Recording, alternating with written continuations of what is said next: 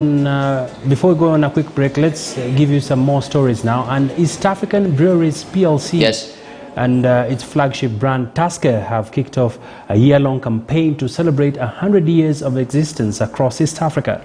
Established in Ruaraka as a humble riverside operation in 1922, EABL has transformed into the biggest manufacturing operation in the region, positively impacting millions in its value chain, where the company sources raw materials, makes and sells of its products. EABL contributes about 1% of Kenya's GDP, with the outcome of over 45,000 farmers, as well as direct and indirect employment in the agriculture, distributor networks and retail outlets. Around sustainability. The first thing we have done is later this year we'll be launching our biomass facility and replacing the use of fossil fuels in the production of steam and reducing significantly our carbon footprint.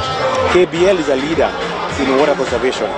Today we have a facility that returns nearly 80–90% of our water and recycles it back in the environment, in our workplace. In addition to that, for any water that we use, we replenish back that water in society. So we are building boreholes, water funds in our community, just speaking to our efforts around water conservation. We are celebrating East Africa breweries, Kenya breweries, and our beautiful brand Tusker turning 100 years.